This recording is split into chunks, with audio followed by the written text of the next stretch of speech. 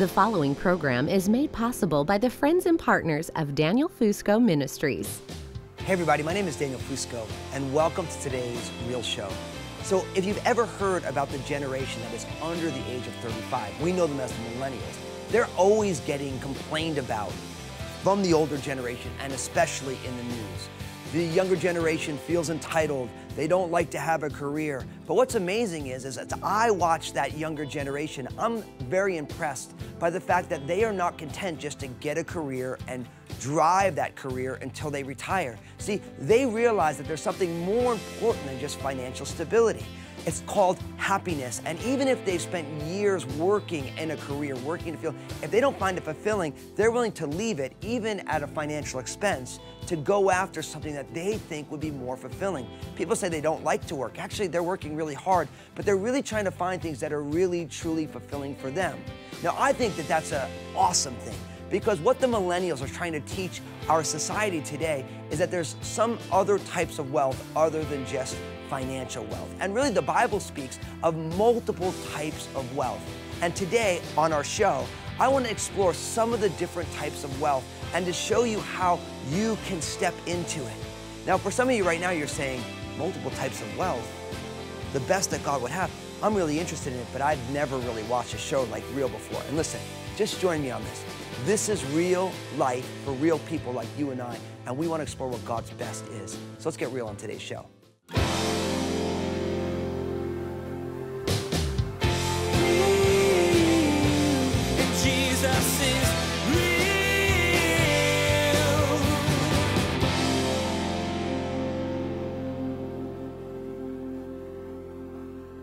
Today, I want to give you what I would consider to be a biblical vision for your money. And what I have learned in my own life is that the vision that God has for the expenditure of the resources that he's entrusted to me does not run the way that I think it should. It actually runs completely against everything that I was ever taught. See, in a lot of ways, what I've realized now is that by and large, the world today runs on an economy of scarcity, that you'll never have enough.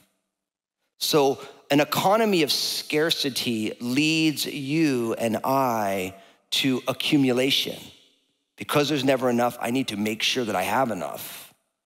And when an economy of scarcity that leads to accumulation, that always leads to anxiety. Because you never know if you're gonna have enough. No matter how much you get, there's always, I need more, right? That's the way the world works. Scarcity leads to accumulation, which leads to anxiety, which is why finances is one of the single greatest areas of anxiety for people. But what I've realized is that in the scriptures, God's economy is not an economy of scarcity, it's an economy of abundance.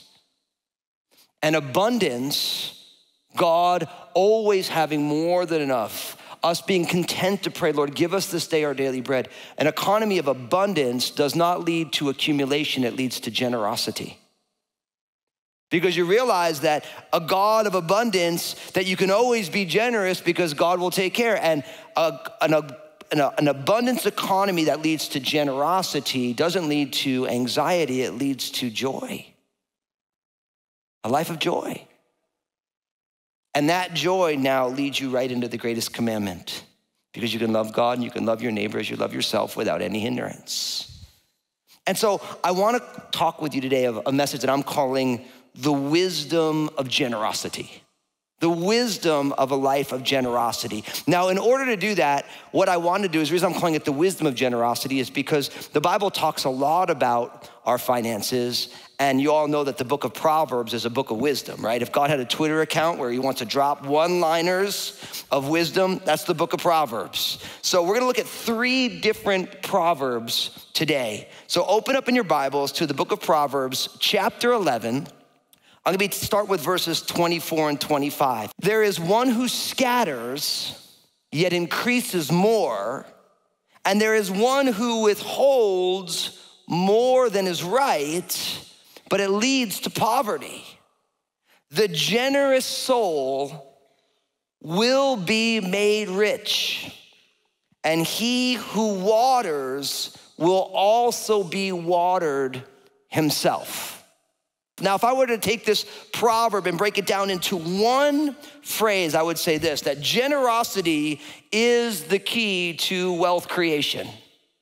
That's what this proverb teaches, that generosity is the key to wealth creation. Now, remember I told you that this isn't what you expect it to be? Have you ever heard that generosity is the key to wealth creation before? It's like, no, wealth creation comes from accumulation, me keeping what I need, right? The only way to get true wealth is to acquire what I want and hold on to it. No, notice what it says here. The person who scatters, who gives away, yet increases more.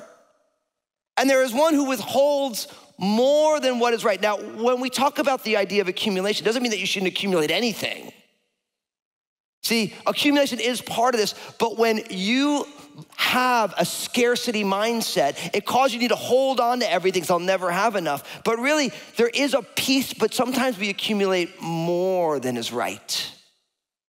So it's not like the Bible says, don't worry about your future. It says, like, God's got your future. You prepare for your future, but don't hold on to more than what's right.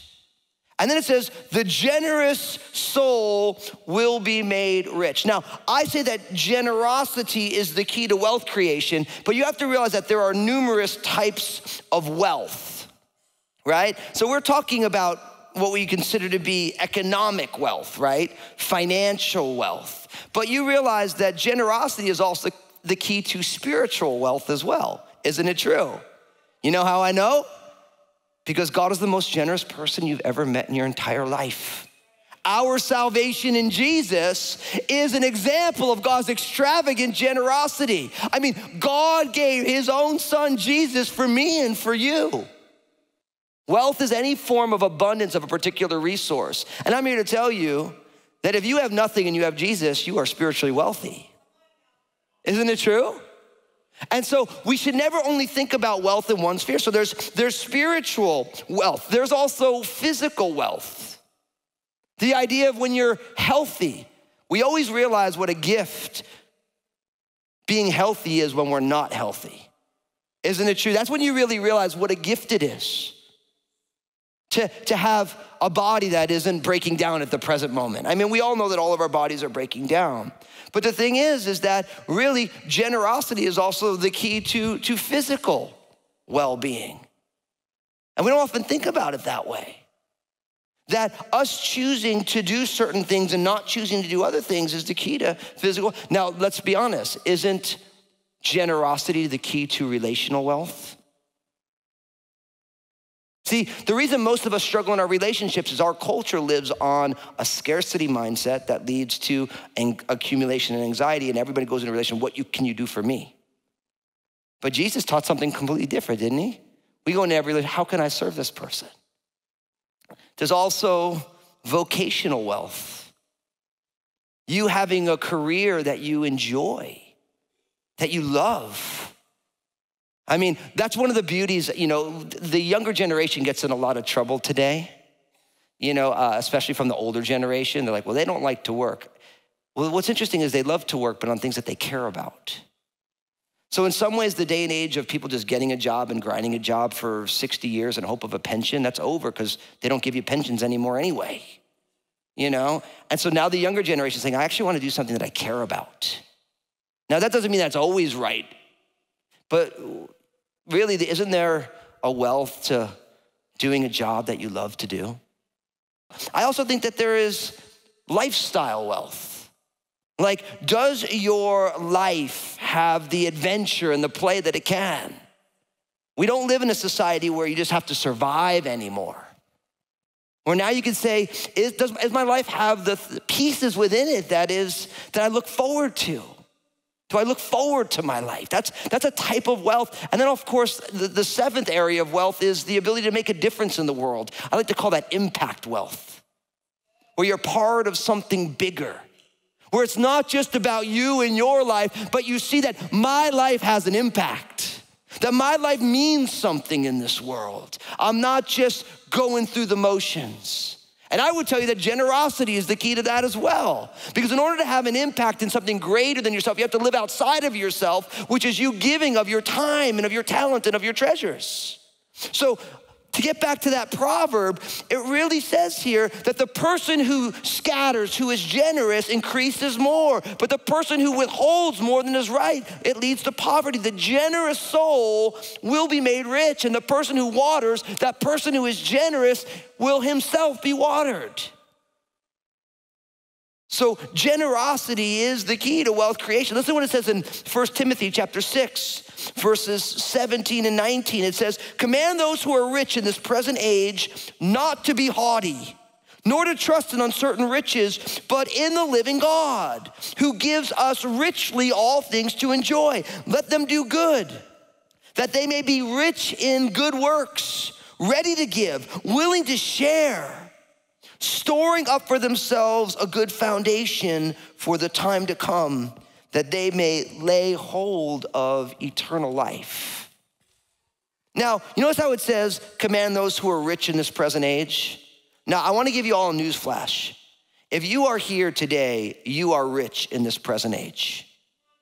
Now, you know how I know?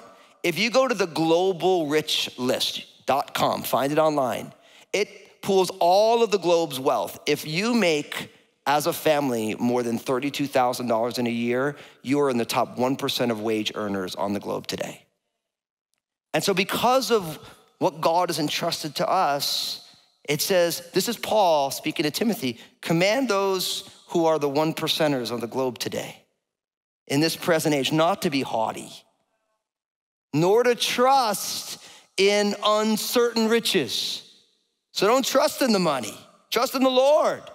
So he says, but in the living God, who gives us richly all things to enjoy. Let them do good that they may be rich in good works. Notice that impact wealth. That lifestyle wealth, where your life is full of good works and you're rich in those things. Ready to give, willing to share, storing up for themselves a good foundation for the time to come, that they may lay hold of eternal life. What a beautiful passage.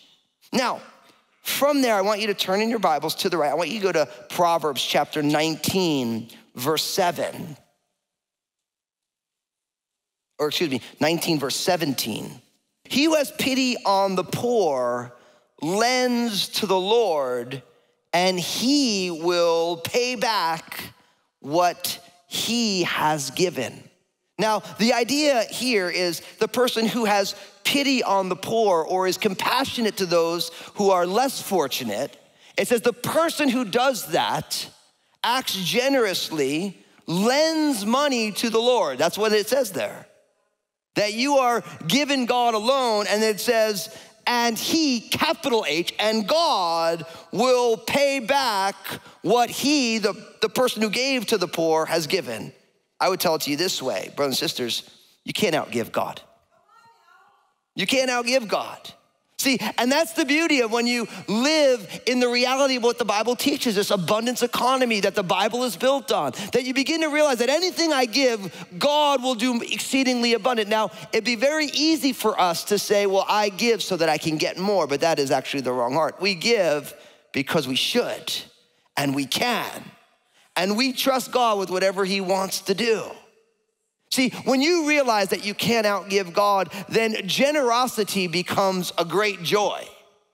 Because you begin to realize that God has more resources than anybody ever, and I can't outgive God. So I can trust that as I give, God will do what he wants to do. Now, what's amazing is for many of us who have been generous with our resources, you experience this all the time, don't you? See, that's why it says, listen to what it says in 2 Corinthians chapter 9, verses 6 to 8. It says, but this I say, he who sows sparingly will also reap sparingly, and he who sows bountifully will also reap bountifully. So let each one give as he purposes in his heart, not grudgingly or of necessity, for God loves a cheerful giver, and God is able to make all grace abound towards you, that you, always having all sufficiency in all things, may have an abundance for every good work. Now, you see this, how the Bible, it always ties generosity and abundance back to what the Lord has done. See, because we have a tendency just to think about it in the money category, but God always thinks about it in a greater category. He's saying, look, if you give sparingly, if you're not generous, then the harvest that you reap will be less. In the same way, if you were a person who is, you want to start a garden, if you put one seed in, you're gonna get one plant. If you put 10 seeds in, you can get 10 plants, right? And then he's reminding, he's like, listen, you, whatever you do, God will do exceedingly abundant. But then it says, and I love this, God wants us to give joyfully, cheerfully, because God loves a cheerful giver. And it says, and God is able to make all grace abound towards you. See, so again, he takes it out of the money category and puts it in the spiritual finished work of Jesus category. He's like, look, God who can make all grace abound towards you, because of that, you will always have all sufficiency in all things. He's like, if God can save you, then God can take care of the bill. If God could redeem you from a lost eternity, then this stuff is small.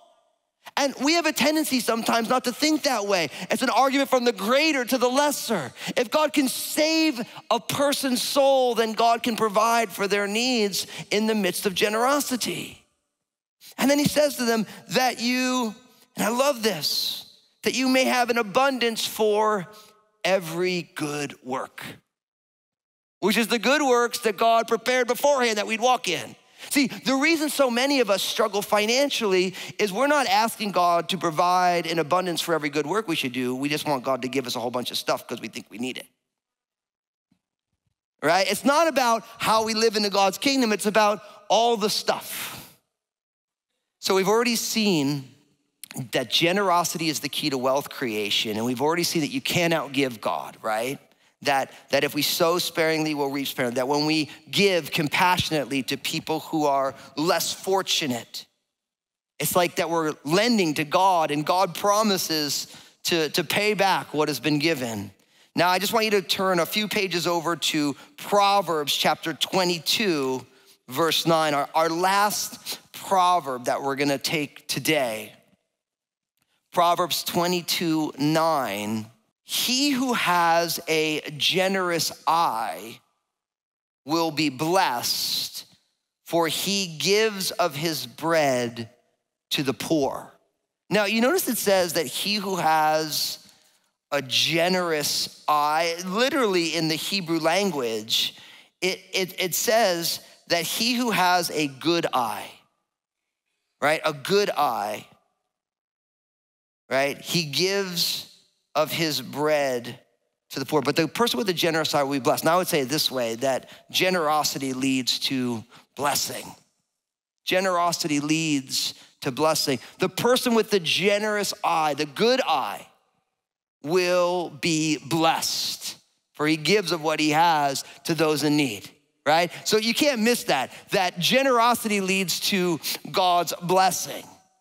And of course, you know that Jesus said it, the Apostle Paul quoted it in Acts chapter 20, that you're more blessed to give than to what? Than to receive. So the same idea is there. Now, but what's interesting is, and I wanted to stop for a moment here on this idea of why they translated the good eye as a generous eye. Don't you think that's kind of peculiar? Now, what I want you to do is stay there in Proverbs 22, and I just want you to move over to Proverbs 23, verse 6. It says, do not eat the bread of a miser.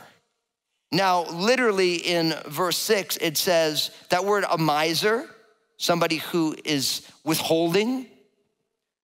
Do not eat the bread of the one who has an evil eye. That's what it literally in the Hebrew says.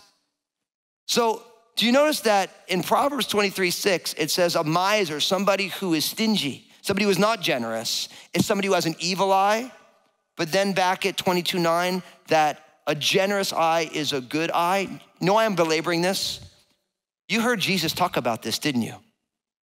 How many of you remember Jesus talking about a good eye and an evil eye? Anybody remember it?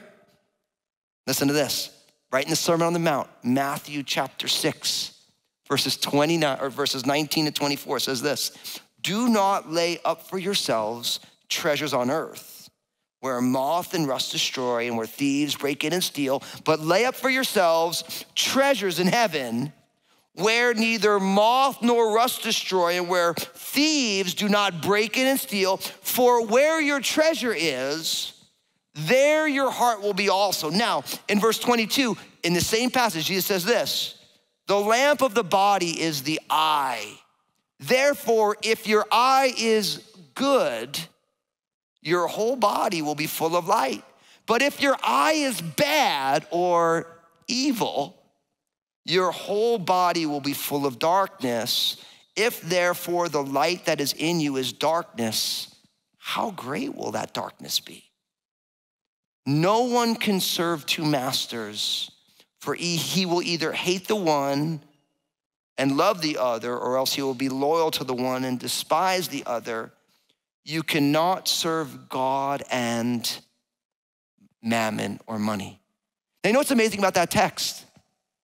It speaks about generosity, storing up treasures in heaven in the beginning, and then it reminds us you can't serve two masters, right? You can't serve God and money in the end. And then in the middle, there's this good eye being light, bad eye, your whole body being darkness. And commentators are like, they don't see it as one whole idea. They see it as two things about money with this thing in the middle about your eye.